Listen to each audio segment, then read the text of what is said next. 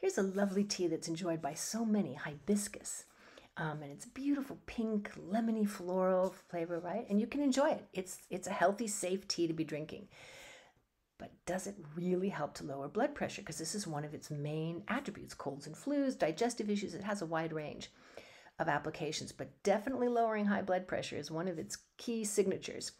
And there's actually two different kinds of hibiscus plants. One is Hibiscus rosa-sinensis, translates as China rose, not in the rose family at all, and the other is Hibiscus sabdarifera. And that is this variety that comes from Africa. It's sometimes also called rosella. Now, these plants are used interchangeably. And as it turns out, studies are confirming that both are very, very good for lowering high blood pressure.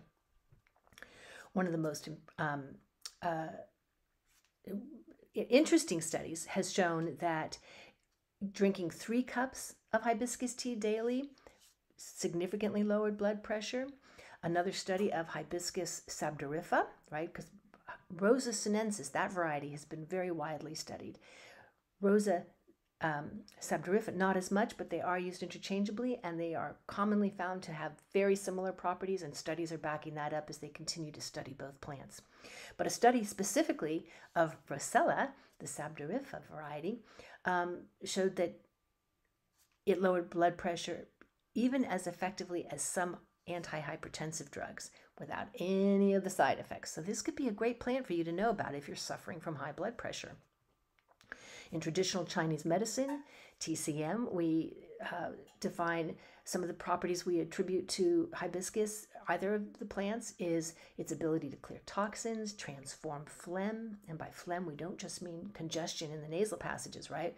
We mean gunk that can clog up arteries, right? Cause digestive issues, urinary tract infections, a wide range of applications here, and promote body fluids. So proper body fluids, proper blood pressure, unclogged arteries, heart healthy, right? So both ends of the spectrum, Western and Eastern, support this plant's extraordinary ability for lowering high blood pressure safely. And generally they say even a minimum of 1 cup of tea a day for 6 weeks significantly improved blood pressure.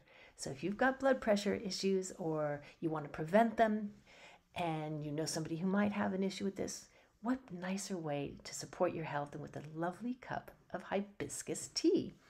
Hope you'll join us for more information about this plant in our Healing Herb Health session on hibiscus. There's a lot to discover and a lot of interesting history behind this plant that you may have just been passing by in your grocery store. Come join us. I look forward to connecting with you.